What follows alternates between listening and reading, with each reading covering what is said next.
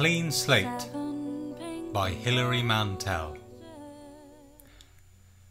About 11 o'clock this morning, after the nurses had tidied her up, as they put it, and she'd fixed her eye makeup, I sat down by my mother's bed and coaxed her to do the family tree with me. Considering how self-centered she is, it worked out surprisingly well. She would like to write Veronica in the centre of the paper and strike lines of force running outwards from herself. But, although she thinks this would give you an accurate picture of the world, she does have a grasp on how these things are done. She has seen the genealogy of the kings and queens of England, their spurious portraits glowing by their names, stamp-sized and in stained glass colours, their plaits of flaxen hair, their crude medieval crowns with gems like sucked sweets. She has seen these in the books she pretends to read. So she understands that you can also do a family tree for us, the poor bloody infantry. The pictures by the names will be equally spurious. A woman once told me that there was no family so poor when the last century ended that they didn't have their photographs taken. It might be true. In that case, somebody burned ours. I began this enterprise because I wanted to find out something about my ancestors who lived in the drowned village. I thought it might provide a reason for my fear of water. One I could use to make people feel bad when they advise me that swimming is good exercise for a person of my age. Then again, I thought it might be a topic I could turn into cash. I could go to Dunwich, I thought, and write about a village that slipped into the sea, or to Norfolk, to talk to people who have mortgaged houses on the edge of cliffs. I could work it up into a feature for the Sunday press. They could send a photographer, and we could balance on the cliff edge at Overstrand, just one rusting wire between us and the infinite blue light. But Veronica was not interested in the submerged. She twitched at the ribbons on her bosom, still firm by the way, and eased herself irritably against the pillows. The veins in her hands stood out, as if she had sapphires and wore them beneath the skin.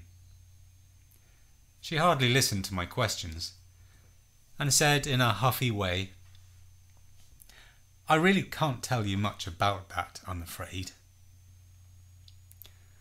The people from the drowned village were on her father's side, and were English. Veronica was interested in matriarchies, in Irish matriarchies, and in reliving great moments in the life of matriarchies by repeating the same old stories. The jokes that have lost their punchlines, the retorts and witty snubs that have come unfastened from their origins. Perhaps I shouldn't blame her, but I do. I distrust anecdote. I like to understand history through figures and percentages of these figures, through knowing the price of coal and the price of corn, and the price of a loaf in Paris on the day the Bastille fell. I like to be free, so far as I can, from the tyranny of interpretation. The village of Derwent began to sink beneath the water in the winter of 1943. This was years before I was born. The young Veronica was no doubt forming up thoughts of what children she would have, and how she would make them turn out. She had white skin and green eyes, and dyed her hair red with patent formulations.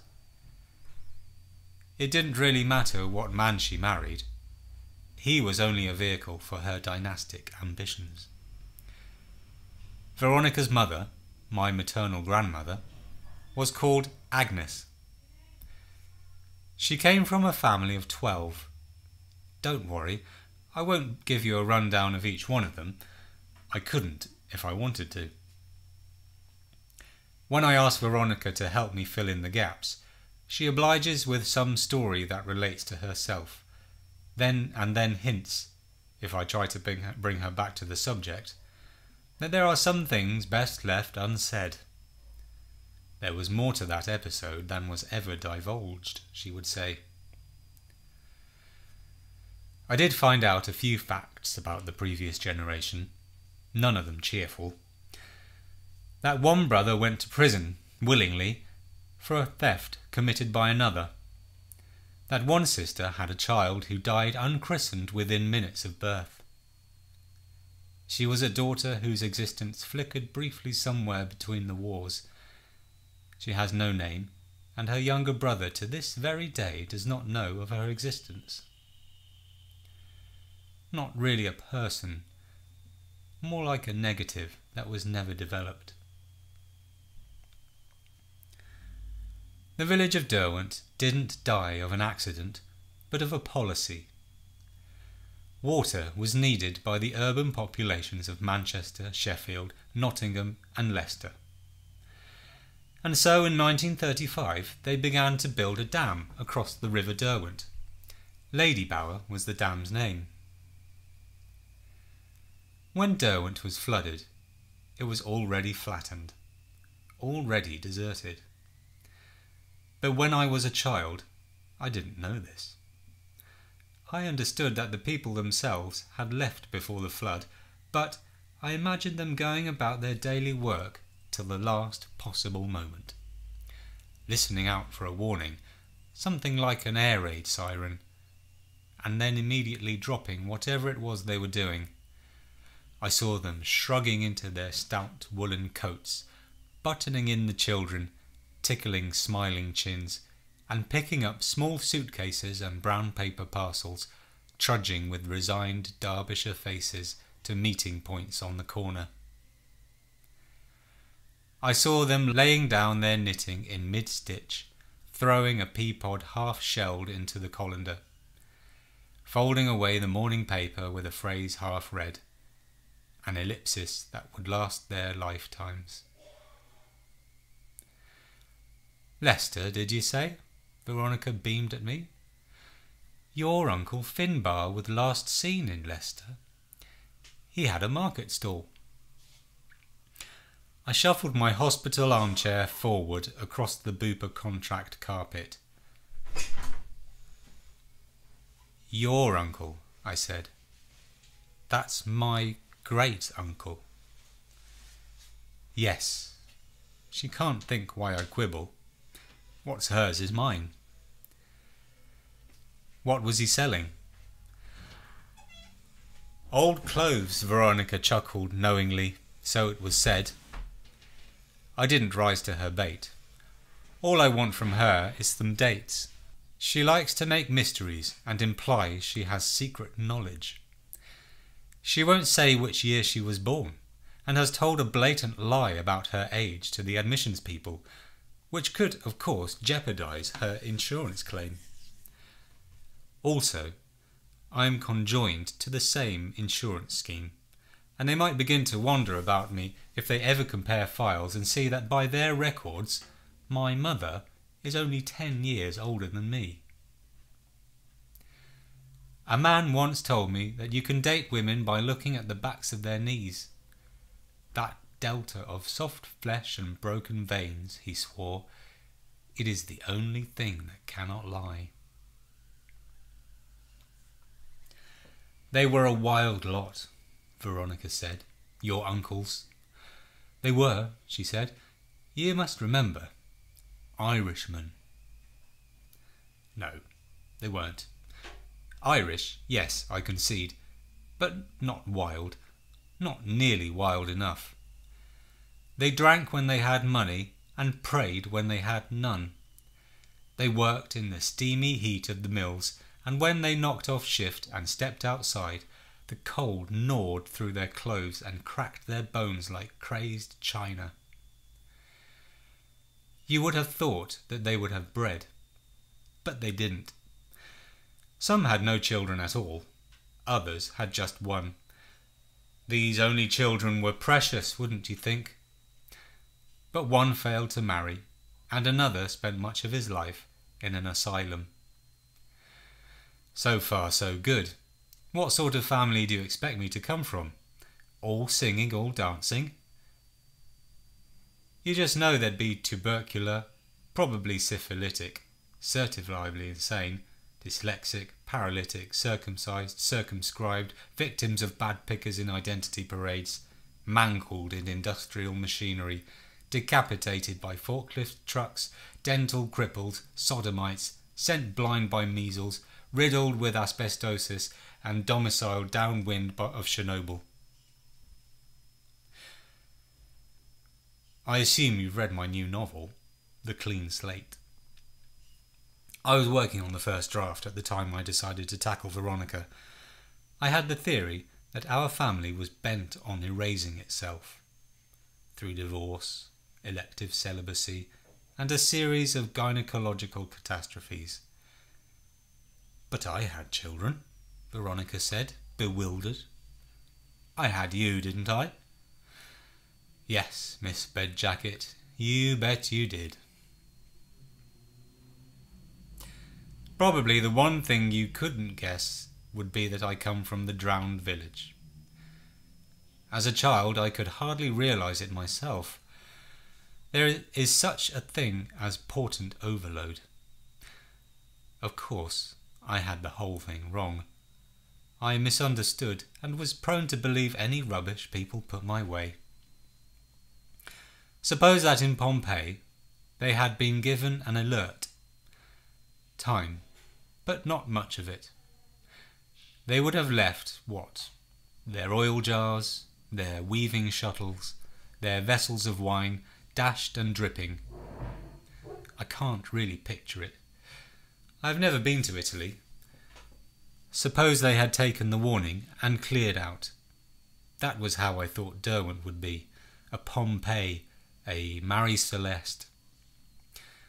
I thought that the waters would rise, at first inch by inch, and creep under each closed door, and then swill about, aimless for a while, contained by linoleum. The first thing to go would be the little striped mats that people dotted about in those days. They were cheap things that would go sodden quickly. Beneath the lino would be stone flags. They would hold the water like some denying stepmother in a chilly embrace. It would be the work of a generation to wear them down. And so, thwarted, the water rises like daughters or peasants denied, and plunges hungry fingers into the cupboards where the sugar and the flour is kept. The colander, resting on the stone sink, goes floating, the water recirculating through its holes. The half-shelled pea pods bob, and egg cups, pans and chamber pots join the flotilla as the water rises to the windowsills. A street's worth of tea brews itself. Cakes of soap twirl 12 feet in the air as if God were taking his Saturday soak. Gabbling like gossips on a picnic, the water surges, each hour higher by a foot, riser and riser, creeping up the stairs and washing about in the private items of Derbyshire persons, about their crisply ironed bloomers floating free of lavender presses, the lapping of wavelets hemming their plain knee-bands with lace. The flannel bedsheets are soaked, and the woolen blankets press on the mattresses like the weight of sodden sin, till the mad gaiety of the waters takes them over and buoys them up in the finest easy style. The beds go sailing, tub chairs are coracles. The yellowed long johns with their attached vests wave arms and legs, cut free from conjugal arrangements, and swim like Captain Webb for liberty and France. This was what I imagined. I thought some upriver valve was eased and the flood began. But in fact, the Lady Bower Dam was down valley from Derwent village. There was no flood. Derwent died by drips. The rain fell and was bottled. The streams flowed and were contained. Lady Bower closed her downstream valves, and gradually the valley filled. In the course of nature, from the hillside streams and the precipitation of Pennine cloudbursts, it filled slowly, as tears, if you cried enough, would fill a bowl. Veronica is old now. She does and does not understand this. She could always entertain what they'd call discontinuities, that is to say, slippages in time or sense, breaches between cause and effect. She can also entertain big, fat, sweating lies, usually told either to mystify people or to make her look good. I cannot tell you how many times she has misled me. I take the map of the Derwent Valley to the light. I look back at her in the bed. I am sorry to say it. I wish I could say something else. But the plan of the reservoirs looks very like the diagrammatic representation of the female reproductive tract. Not a detailed one, just the kind you might give to medical students in their first year, or children who persist in inquiring. One ovary is the Derwent Reservoir. The other is Hog Farm. This second branch descends by Underbank to Coxbridge. The other branch descends by Derwent Hall, past the school and the church, through the drowned village of Ashopton, to the neck of the Womb itself, at Lady Bower House and Lady Bower Wood. From there to the Yorkshire Bridge Weir and the great world beyond. What I know now is this. They demolished the village before they flooded it. Stone by stone it was smashed. They waited till the vicar had died before they knocked down the vicarage. I think of Derwent Hall and the shallow river that ran beside it, the Packhorse Bridge and the bridle path. They knocked down the hall and sold what they could. The drawing-room floor, oak boards, went for £40. The oak panelling was sold at 2 shillings and 6pence per square foot. The village of Derwent had a church, St. James and St. John.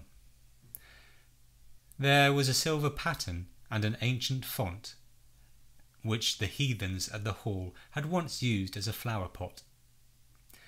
There was a sundial and 4 bells, and 284 bodies buried in the churchyard. Nowhere could be found to take in these homeless bones, and the water board decided to bury them on land of its own. But the owner of the single house in the neighbourhood raised such objections that the project was called off. It seemed they would have to go under the water, the dead men of Derwent. But the churchyard at Bamford offered to house them, at the last push. They were exhumed one by one and their condition recorded, complete skeleton, together with the nature of the subsoil, the state of the coffin, and the depth at which they were found. The water board paid £500 and it was all settled up. A bishop said prayers. Through 1944, the water rose steadily. By June 1945, only a pair of stone gateposts and the spire of the church could be seen. When I was a child, people would tell me as a fact that in hot summers the church spire would rise above the waters, eerie and desolate under the burning sun. This was also untrue. The church tower was blown up in 1947. I have a photograph of it, blasted, crumbling in the very act of joining the ruins below. But even if I showed this to Veronica, she wouldn't believe me.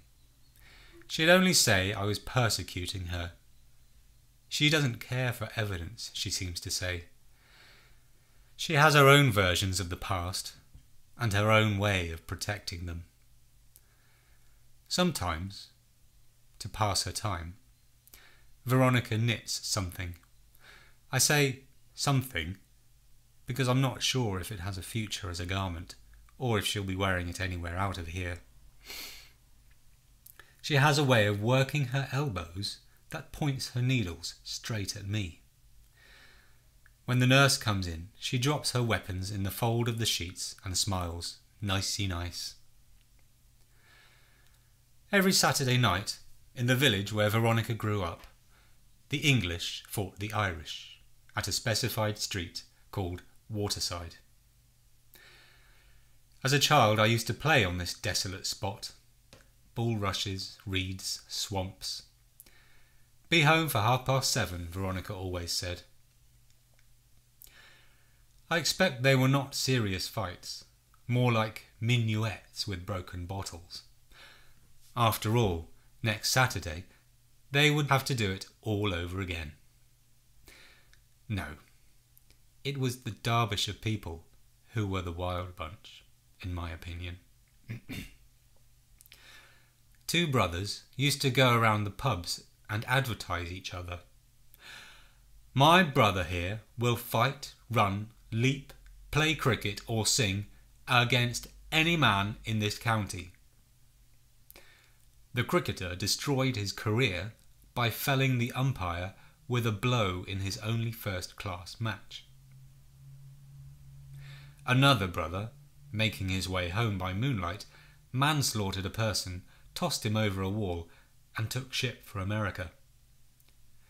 Another walked the bridle path from Glossop to Derwent in the company of a man who described himself as a doctor, but was later discovered to be an escaped homicidal lunatic. I like to imagine cross connections. Perhaps this doctor was my psychotic Irish relative who was committed to a madhouse. I tried to run my theory past Veronica and see if the dates fitted at all. She said she knew nothing about the bridle path, nothing about a lunatic. I was about to take her up on it when a nurse put her head around the door and said, "The doctor's here." I had to stand in the corridor. "Coffee?" some moron said, gesturing the 2 inches of sludge on a warm plate. I just ignored the question. I put my head on the clear, clean plaster of the wall, which was painted in a neutral shade like thought. After a time, a doctor came out and stood by my elbow. He did a big act of ahem to attract my attention, and when I continued to rest my head on the restful plaster, he percussed my shoulder till I looked around. He was a short, irate, grey-haired man. He was smaller than me, in fact, and trying to impart news of some sort, almost certainly bad. As I write, the average height of an Englishwoman is a hair's breadth below 5'5". I barely scrape 5'3", and yet I tower over Veronica. A tear stings my eye. So small. Within the space of a breath, I witness myself. Tear is processed, ticked, and shed. The Lady Bower Reservoir has a surface area of 504 acres. Its perimeter is 13 miles approximately. Its maximum depth is 135 feet. 100,000 tons of concrete were used in its building and 1 million tons of earth. I'm suspicious of these round figures, as I'm sure you are. But can I offer them to you as a basis for discussion?